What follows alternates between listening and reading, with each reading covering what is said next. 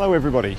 So we're going to take this whole education thing on the road. I know it's noisy here, but I've got daylight and it's not as noisy as it is at home, so I've had to come out and do this outside. So we're going to have a look at, we're going to go over some stuff that we haven't covered. Because of the final exam, it could cover any of the things anywhere in the book or not in the book, so we do need to cover all of the background material.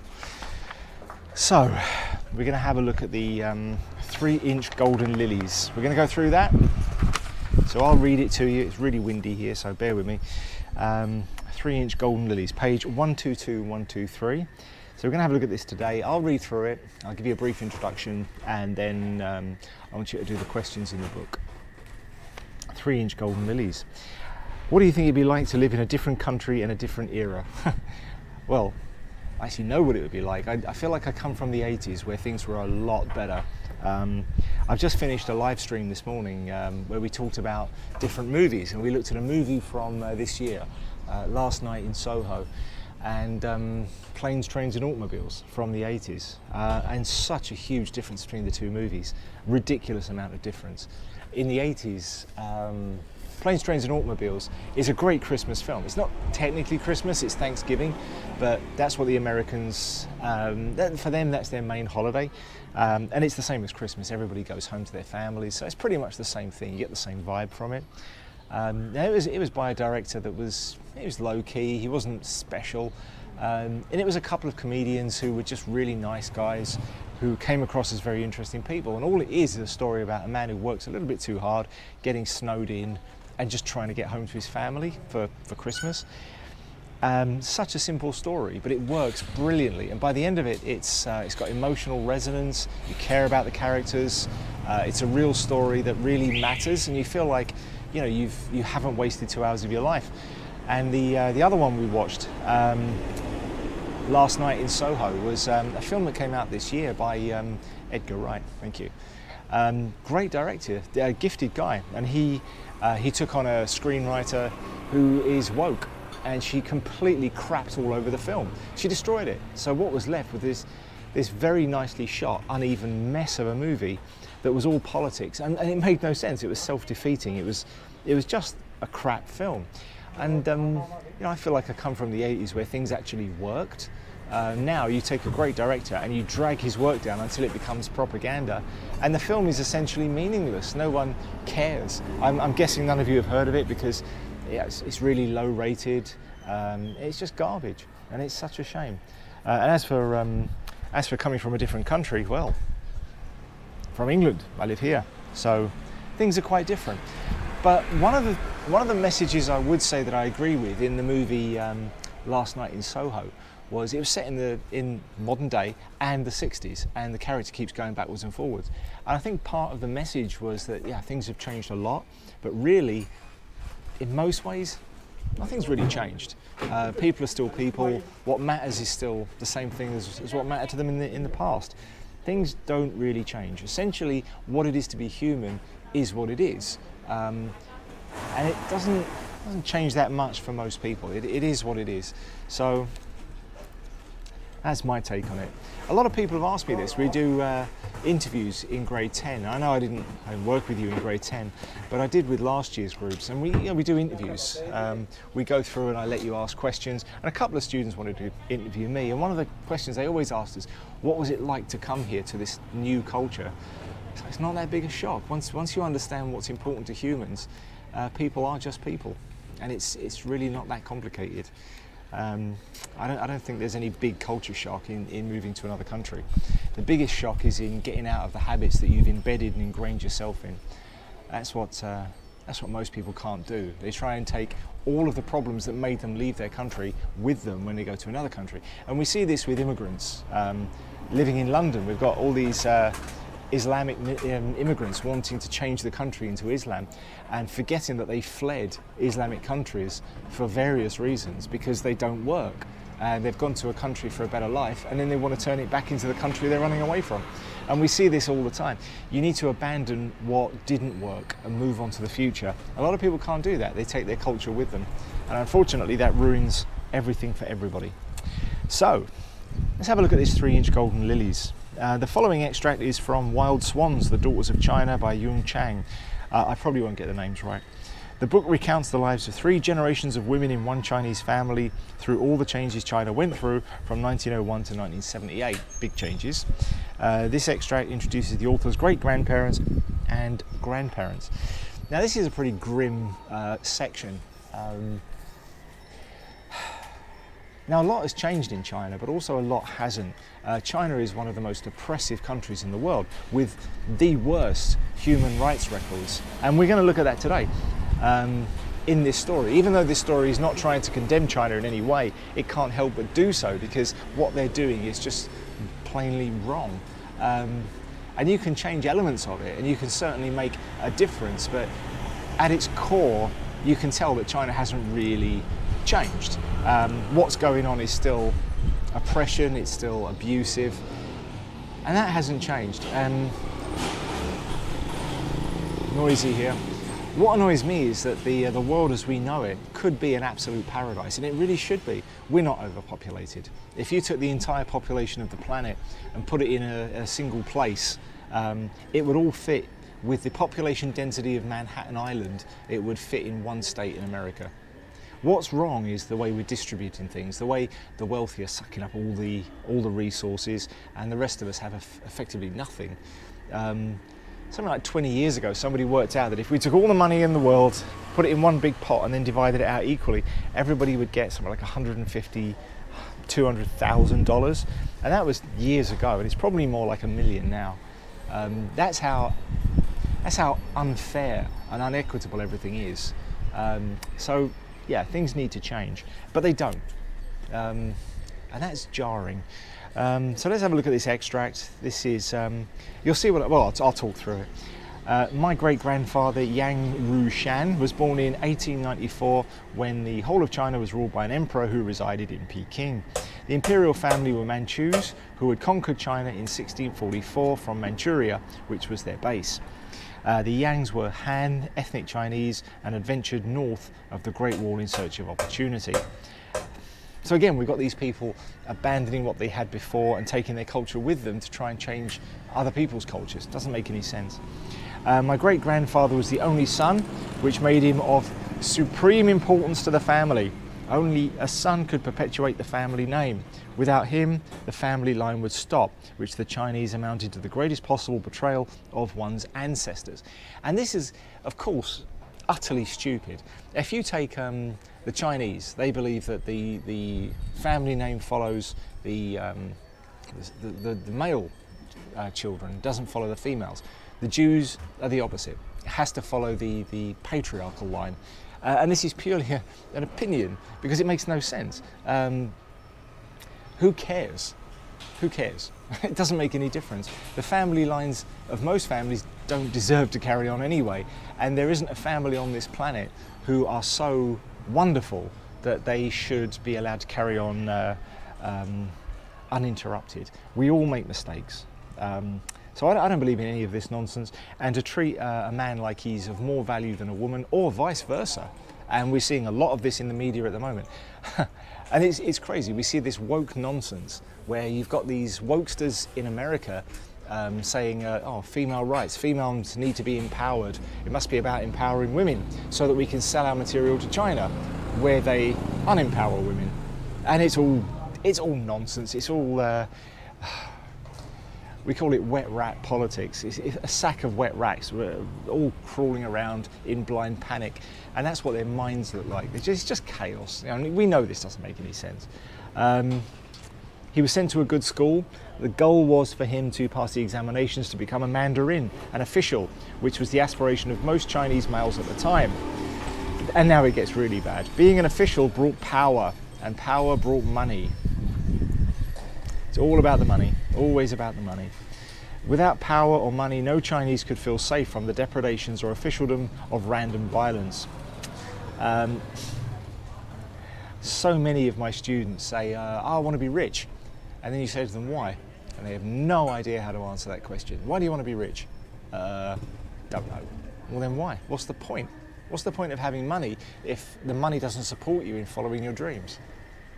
But a lot of people don't realise that. money it isn't freedom. Without power, violence, there had been never been a proper legal system. Justice was arbitrary. I know how that feels. And cruelty was both institutionalized and capricious.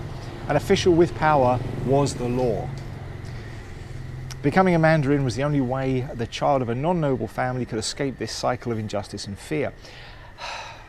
Now, why don't all the people suffering this injustice just get together and destroy the system? And why don't we do that now? Why do we have so much corruption around the world and we don't have people get together and say, yep, we're not putting up with this anymore? The very, very rich that control the entire world are not even 0.5% anymore, and everybody follows them around doing exactly what they're told to do. It makes no sense. Just beggars belief.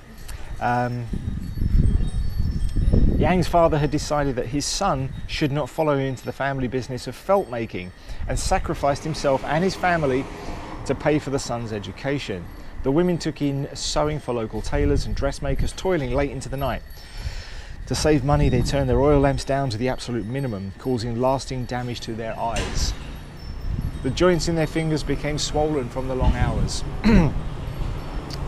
So the entire family physically ruined themselves to get their one son into officialdom so that the family could do better. That's how afraid they were of the system. It doesn't make any sense. To me, anyway. Following the custom, my great-grandfather was married young at 14 to a woman 6 years his senior. It was considered one of the duties of a wife to help bring up her husband. That's actually interesting. In a patriarchal society, they look to an older woman to raise the husband. And in a culture like Judaism, they try to marry much younger women to the point of, well, you look at what goes on in these secret islands and who runs those secret islands, so you can see that it's going way, way, way further in the opposite direction. However, I think when it comes to partnerships, the partners need to be equal. And that's a hot take these days, but yeah, you need to be of equal status, equal interests, roughly the same age, roughly the same outlooks on life. Equality matters. A connection of similarity makes relationships work. Trust me on that one. Following the custom, my great-grandfather was married young. Right, we've done that. The story of his wife, my great-grandmother, was typical of millions of Chinese women of her time. She came from a family of tanners called Wu. Because her family was not an intellectual one, they did not hold any official posts, and because she was a girl, she was not given a name at all. Being a daughter, she was simply called number 2 girl. Area 2. Those of you that have never seen Star Wars, the original Star Wars was very good. There were elements of it that were really well written. And it was told from the perspective of R2-D2. So in the very first movie, 1977, the first characters you see are the droids. They're 2 robots. One's gold, so he's important. You know he's important because he's gold.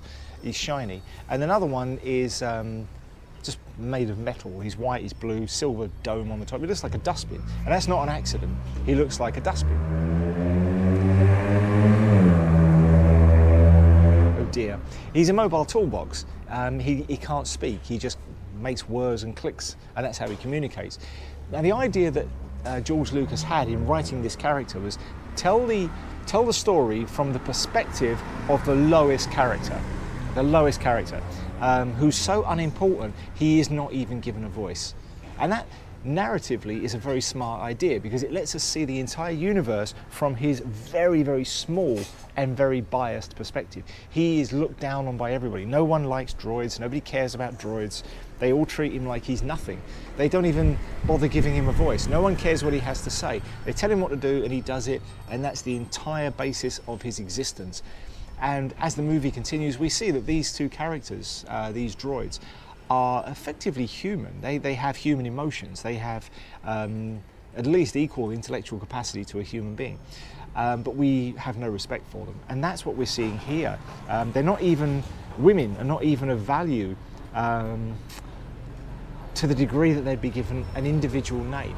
So that means, can you imagine the mentality that would take 3 or 4 women in a family and say we don't need to give them a name because they're not important enough to have an identity. They're just a commodity to be used. This takes us back to the last page where we were talking about the women in the family were just forced to work hard to send the boy to school. It makes no sense to us now, being able to look back on this. It's incredible abuse. What bothers me is, in many ways, these things haven't changed. We've put a spin on them, but effectively they're the same thing. Her father died when she was an infant, when she was brought up by an uncle. One day, when she was 6 years old, the uncle dined with a friend whose wife was pregnant. Over dinner, the 2 men agreed that if the baby was a boy, he would be married to the 6-year-old niece.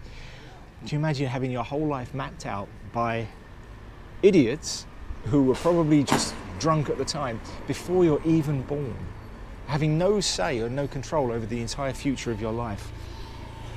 Crazy. The 2 young people never met before their wedding. In fact, falling in love was considered almost shameful, a family disgrace. Not because it was taboo. There was, after all, a venerable tradition of romantic love in China. This sounds, I hear this stuff a lot. I hear this nonsense a lot. You get this a lot in Islamic countries where the women say, I have to cover my entire face, but it's a good thing, I choose to do it. So no, you don't. If you take off that covering, the men will throw rocks at you until you are dead. You'll be stoned. But they say, oh, well, it's cognitive dissonance. What happens is you have to justify it out. I have to do it or else I will die. So I have to convince myself that in some way I want to love this. And that's what we see here. It's considered taboo and shameful to marry for love. But there was a venerable tradition of romantic love in China. Well, where's the tradition? Because if you do it, it's a family disgrace. So that's nonsense. You can't have it both ways. This is bad writing and it's non-critical thinking. This is the lowest form of intellectual expression. She's wrong because she's trying to paint herself and her culture in the best possible light. That doesn't help us make decisions about what we believe. Now I'm reading this and I have to accept that she's making this up. I have to think she's not a reliable person. But because young people were not supposed to be exposed to situations where such a thing could happen, partly because it was immoral for them to meet, and partly because marriage was seen above all as a duty, an arrangement between 2 families. With luck, one could fall in love after getting married. Yeah, that never works. At 14, and having lived a very sheltered life, my great-grandfather was little more than a boy at the time of his marriage. My grandmother was born within a year of the wedding. On the 5th day of the 5th moon in early summer 1909, she was in a better position than her mother, and she was actually given a name, Yu Fang. Yu, meaning jade, was the generation name given to all the offspring of the same generation, while Fang means fragrant flowers. Jade, smelly flower. Okay. So it paints a very grim picture. So at the same time that this writing is meant to say, you know, this was a traditional, culturally enlightened time. We've also got this time where women aren't given names, where these people aren't given an education, where cruelty is everywhere, viciousness is everywhere, and no one stops it. My grandmother was a beauty. She had an oval face. Oval faces are beautiful. With rosy cheeks and lustrous skin. Her long, shiny black hair was woven into a thick plait reaching down to her waist.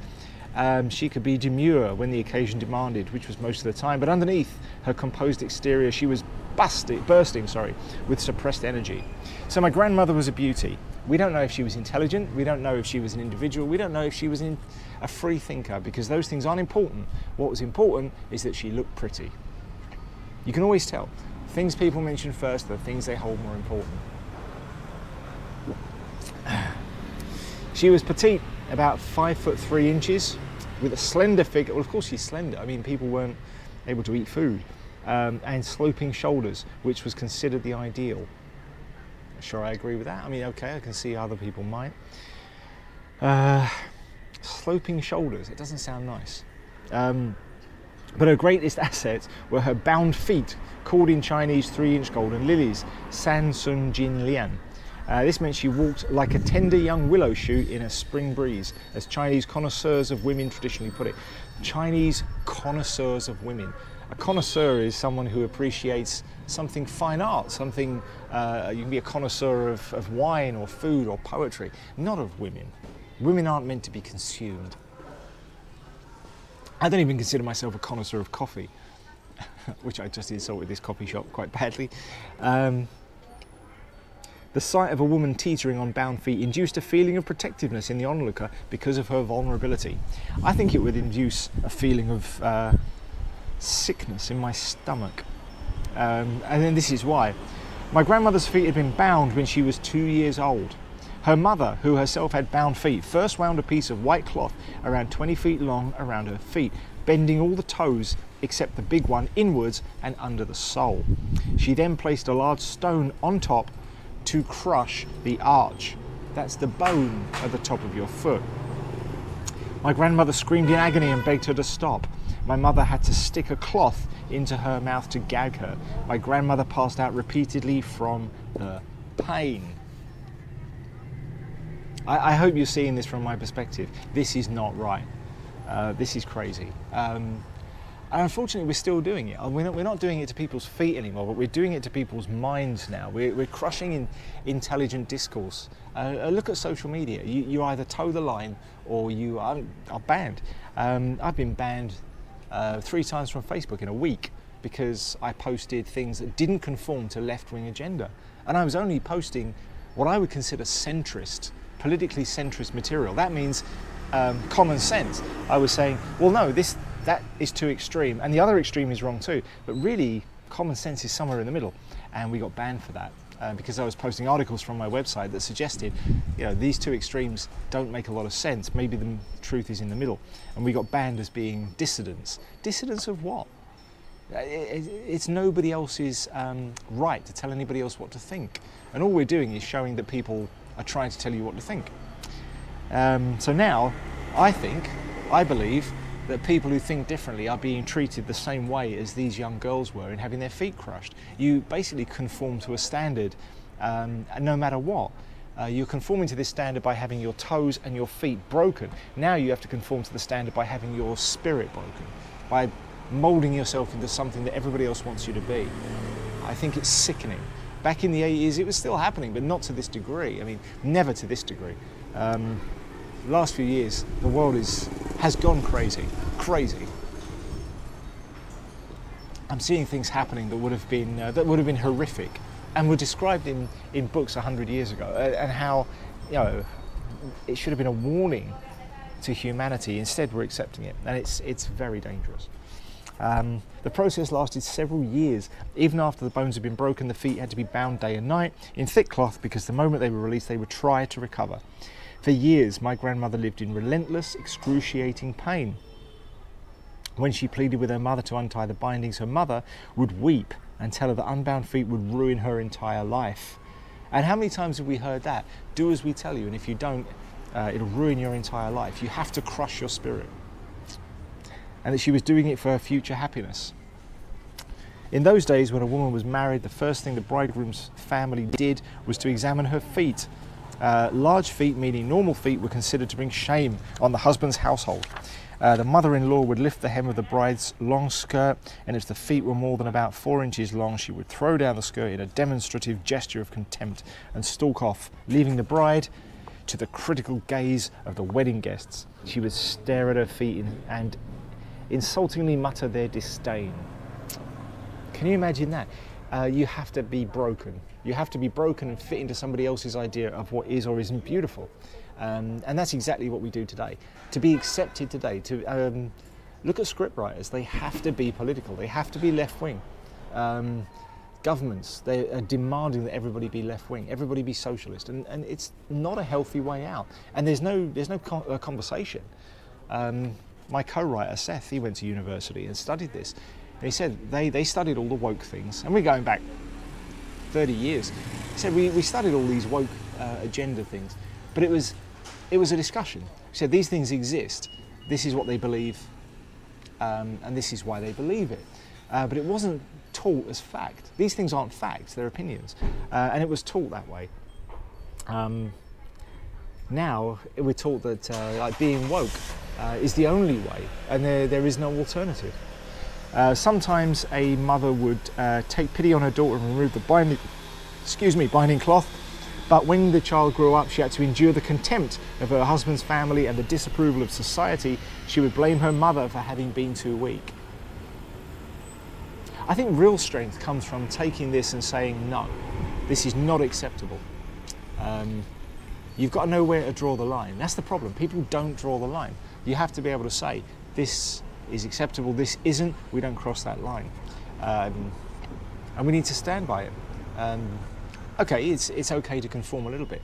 Wearing a uniform, for instance, at school, I can see the point of that. I can see why that's actually a good idea. In England, we wear uniforms. In America, they don't, in most schools. We end up getting a lot of fights. It happened in England. We didn't have to wear uniforms in some schools, but we end up getting competitions. Who's got the best clothes? Who can show the most money? And you end up with a system that doesn't work, where everybody fights. The kids are all picking on the poorer kids because they don't have as nice things. And we end up with it's a situation that gets pretty ugly. So we cancelled it and we had uniforms. So now everybody has the same. There's no argument. It took away one problem. It didn't take away the whole situation, but it did fix one small problem. However, it also made everybody conform and look the same. And this is exactly what we see in socialist countries. We take away any advantage that someone's got so that there's nothing to fight over. And it never works. It just means that nobody cares.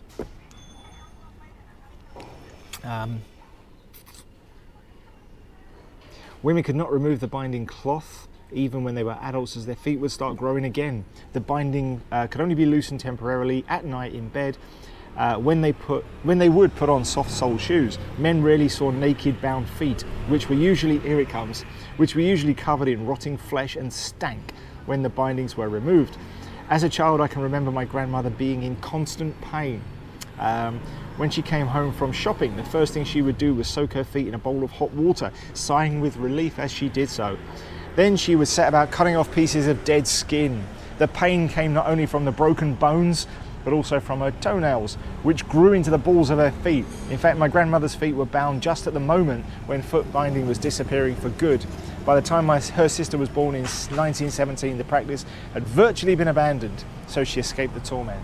And I think that the people who eventually said no, they're the people I respect. Because at some point somebody said, I'm not doing this to my child. And somebody else went away and said, well, I'm going to do it to my child. And then looked at their child and thought, you know what, maybe I'm not. And then it spreads. And eventually we move on. And that's the same thing we're going to see with woke. We're going to see people are going to realise, hang on a minute, this is a straw man argument. It doesn't work, doesn't make any sense. And eventually people are going to wake up to it and abandon it. And it's going to take one brave person to finally say, you know what, no, we're not doing this anymore. And it's starting to happen.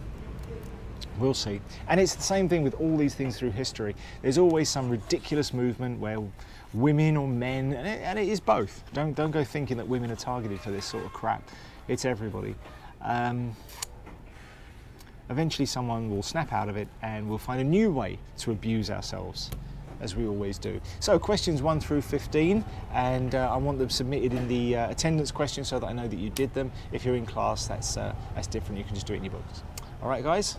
Thanks very much. Off you go.